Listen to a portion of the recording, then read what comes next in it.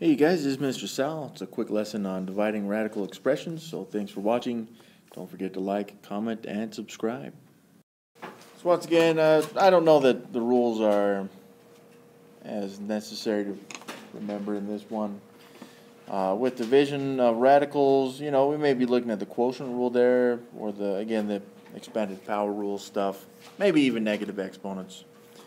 But, the first part we're going to be looking at rationalizing denominators. Alright, dividing radicals, we've seen this already where we take the square root of, seems like we did something like the square root of 49 over 25. And we could rewrite that as the square root of 49 over the square root of 25. I forget which section it was, maybe it was 6.1. The square root of 49 is 7, square root of 25 is 5, so we could have just written it as 5/7. That's all that rule is saying right there, is we can split it up into separate roots. Alright, rationalizing denominators.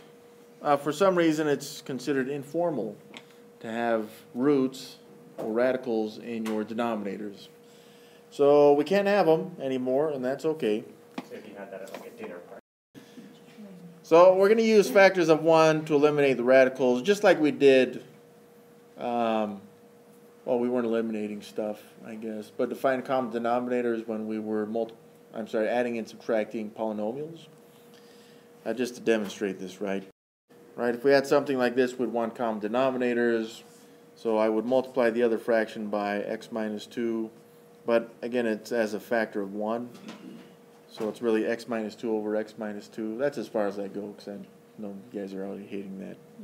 But the idea is the same with radicals. It's just that it's not necessarily the same thing. The objective here is to get rid of the fraction in the exponent, okay, or to make it a whole value, which essentially kind of gets rid of the fraction. It'll take some intuitiveness on this, on your part. Like sometimes we just want the closest whole value, and for the most part we're just looking at adding those values together, okay? So for example, we'll move away from the polynomial stuff. If I had 1 over x, the cube root of x, that's not formal, so no dinner party for you, but we can make it formal, alright? So what would I need? Well, right there I've got x to the power of 1/3, right? And if I could just add another 2/3 to that, then I could make it x to the power of 1, right? So how would I do that? I'd have to multiply it by x to the 2/3, but if I multiplied that by x to the 2/3 in the denominator, again I have to make it a factor of 1 by multiplying the numerator by x to the power of, that's 2/3, like that, okay? Square root of, that's the square root. Square root of 3 over x cubed. I'm going to split this up so that I got the square root of 3 over the square root, I guess we don't need the 2 there, of x cubed. Now, if we can consider the last way that we just looked at, I would be multiplying this, right, because that's really x to the power of 1/3 again. I'm sorry, that's 2/3. That would be x to the power of, because the x is to the power of 3, so it's 3, and then it's the square root, so it's really 3/2 right there. Now if I can make another 1/2 onto that, or tack on another 1/2 to that, then I would have a whole value, right? So if I could say that I'm going to add a 1/2 to that, then it's the same as taking x to the 3/2 times x to the 1/2.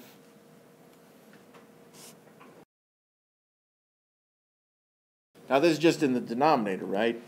So if I were to look at my x's, I'd have 3/2 plus 1/2, which is 4/2, and that ends up being x squared. So in my denominator, I'm going to end up with x squared because I multiplied that by x to the power of 1/2, but I can't forget to do that in the numerator as well. So I've got to multiply it by x to the 1/2 in the numerator, which really is just the square root of x. So again, I'm going to combine those two square roots as the square root of 3x over x squared. Done. So as it turns out, and if you're struggling with that exponent stuff, again, you could look at it as multiplying by the square root of x right there. And if I were to take this stuff and rewrite it, then I'd have the square root of x cubed times x, which is the square root of x to the fourth.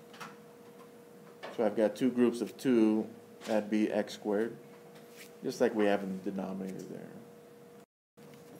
2 divided by the square root of x, okay. If I can make that x squared, then I'd be in good shape, right? So what I'm going to do is multiply it by another square root of x. But again, I've got to do it as a factor of 1. So this ends up being 2 times the square root of x. And I'm going to show this step where we're going to combine those square roots of x. Again, it's not that everyone needs this part, but this is really the square root of x times x, which is the square root of x squared. So yeah, the square root of x squared, the square root of anything squared is just itself. So we end up with 2. That's it. That's as far as we need to go on this. Normally when I finish. So rationalizing the denominator is not limited to just variables. And we may see numbers like this. Well, you will see numbers like this on the homework. Again, I'm going to split this up though. Now there's a couple ways we could do this. We could look at simplifying the square root of 12, if it's possible, and it is. But let's say that we didn't notice that, okay? So what I would really want out of that is the square root of 12 squared, because that would give me just 12, right? So I'm going to multiply both of these by the square root of 12, the numerator and denominator, right? So that it's a factor of 1. So I've got the square root of 12y all over the square root of 12 squared, which is what we wanted, right? So that we just make that a 12. So we have 12 in the denominator. Now before we continue, let's look at the 12y, right? So we have to consider just the square root of 12 like we had before. Can this be simplified? Well, we could make it 4 and 3. And before I continue, we got the square root of 4 times the square root of 3 is what that is. And the square root of 4 is a perfect square. And yeah, we can't forget the square root of y on that, right? So the square root of 4 is 2. And then we got the square root of 3 times y. Now we got the 2 and 12, which can be simplified as well. So we'll just simplify those into 1 and 6. And we got the square root of 3y all over 6.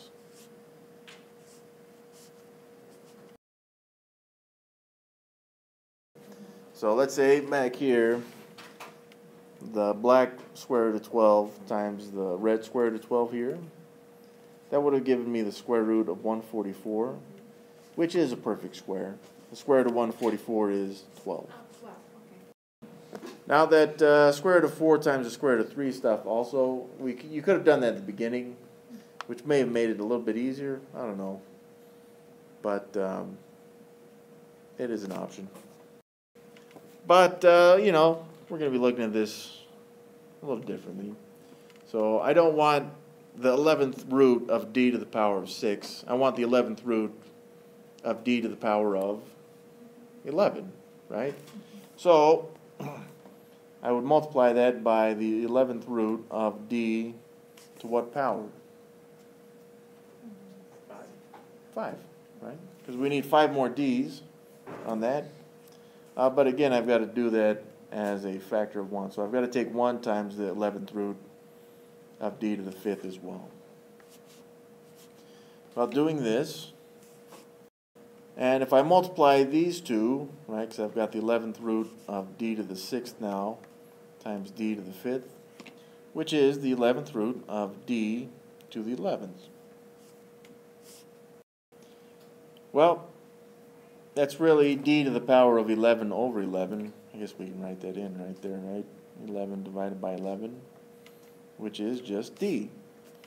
And that rationalizes the denominator on that. So my denominator, I have just d. And my numerator, I can't simplify that anymore. Just the 11th root of d to the power of 5. That'll do it. Alright, rationalize this denominator. 14 breaks up into 7 and 2. It's not, I don't know. It's not really going to help us right there. And yeah, we could break this up into one full square root, I guess. Do we want to, though? So, we'll just rationalize this by... Actually, that x to the 4th is nice. Yeah, you could. I'm going to simplify both of these, both the numerator and denominator first, before we look into any kind of rationalization, all right? You know, it's already broke up for us. And yeah, this is part of that whole just focusing on one part at a time to make it smaller, simpler problems.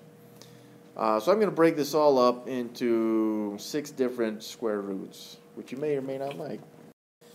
So again, the reason I'm breaking this up is so that I can break this up into smaller problems. And right now I have, well, I'm going to keep it at 4 smaller problems, okay? What I mean by that is I can focus on this x square root of x to the 11th, right?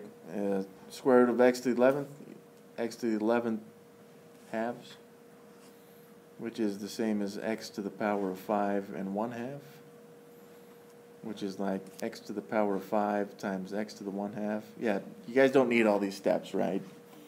No, that's easy, but I still don't get it. I mean, it makes it easier, but I still get lost. Okay. Now, you know, I mean, if you can split it up so it's simpler, right? Because this last part that I just wrote, not everyone would write that. It's really x to the 5th times the square root of x. Let's look at the c values then. Well, this first c, square root of c to the 8th. Well, that's c to the power of 8/2, which is really c to the 4th. That one was nice. Now let's go to the next x's, square root of x to the 4th. So that would end up being x to the power of 4/2, which is x squared. And finally, c to the 13th. And we'll do it right here. C to the 13/2, which is really c to the power of 6 and 1/2, right? Okay, it's like this part, c to the power of 6 times c to the power of 1/2. And I skipped that addition part of that. So it's c to the power of 6 times the square root of c. Well, let's rewrite this now. Again, I didn't touch the square root of 15 or the square root of 14. Neither are perfect squares, and they can be simplified. Okay, so let's rewrite this then. All right, this is simplified a little bit, but of course we can simplify it even further. And then once we get this fully simplified, then we can focus on rationalizing the denominator, which is still not rationalized because we got the square root of 14 and the square root of c in the denominator. All right, so I'm not going to touch the square root of 15 and the square root of 14 still, but I'm going to look at the x's, and we've got that x to the 5th times the square root of x all over x squared. So what I end up with is that x to the power of 5 minus 2 times the square root of x, which is x cubed square root of x. And none of those exponents are negative, so they're going to stay in the numerator, which is good. Now the c's, there's more c's in the numerator than denominator, and so when we, I don't know, cancel out the c's, we got c to the 4th minus 6. We'll keep that square root of c in the denominator as well. We're not so concerned with that because it's not a whole exponent. And that would be c to the power of negative 2, which means that those two c's are going to stay in the denominator. Let's rewrite this now that we have this kind of simplified, right? I'm going to have the full, I don't know. I guess I kind of like it separated so we know what to multiply by. And what I mean by that is that square root of 14, I need to multiply that by another square root of 14 so that it just becomes 14. But again, it has to be a factor of 1, so I got to multiply it in the numerator as well. So that will get rid of the square root of 14, but I've also got to do it for the c value as well. So I got to multiply square root of c by the square root of c, but I've got to do it in the numerator as well, so that it's a factor of 1. Okay. So the square root of 14 times the square root of 14 will end up being just 14. Then we got that c squared, which we didn't really touch. But now I've got the square root of c times the square root of c, which is c. And we need to acknowledge that as well. If I took the square root of 15 and multiplied it by the square root of 14, that can't be simplified. And I had that square root of c as well, which I'll just combine those square roots. And I guess formally we would want those in front, but let's look at what else we had there. I also had the square root of x in the numerator. Yeah, and we did 14 times 15. So that's all in the square root. And then we also got that x cubed in the numerator. Well, let's just simplify this, and I guess we'll take it into a more formal notation, which means we want that x cubed in the front times the square root of 210. I don't know, xc, cx, whatever. And then we got divided by 14, but this is c cubed now. Well, that's as far as we can take that one. I don't know. It was slightly painful. Not too bad, though. Yeah, let's look at this a different way. I'm going to combine the two square roots on this. All right. I can keep the square root on this and just start simplifying stuff. And the 14 and 15, as we saw, won't simplify. But I can start combining my x's right there. And I have more x's in the numerator than denominator by 7. Or 11 minus 4 is 7. The c values, on this one, I got more c's in the denominator than the numerator by 5. So I got c to the 5th in the denominator on that. Well, I got the square root of 15 over 14, right? And then I'm splitting this up. I've got x to the power of 7 halves. And we've already seen how that splits up, right? And then we got c to the power of 5 halves in the denominator. You can write those separate if you want. And I'm just trying to speed it up because we've seen it already. And 7 divided by 2 for the x, that would give us 3.5. So that's x to the power of 3 square root of x. And then 5 halves would be c to the power of 2, and then the square root of c. And yeah, we've seen that already. And then we got the square root of 15 and 14. You can write those together as separate, whatever. It's not going to make any difference. All right. Well, I'm going to combine my square roots. So I've got x cubed square root of 15x all over c squared square root of 14c. And again, I got to get rid of that square root of 14c, right? So I could just multiply it by itself. Square root of 14c, but I got to do it in the numerator also. And that would give us x cubed square root, we did 15 times 14, right? 210. xc all over c squared times 14c. And yeah, we can change that to 14c cubed, which is what we had before. A little faster, but partially because I was skipping steps as well. Wait. We'll do this one the same way. They're both cube roots, so we'll just make it one giant cube root, right? So this is the cube root of x to the 6th, y to the 7th, over x cubed, y to the 4th.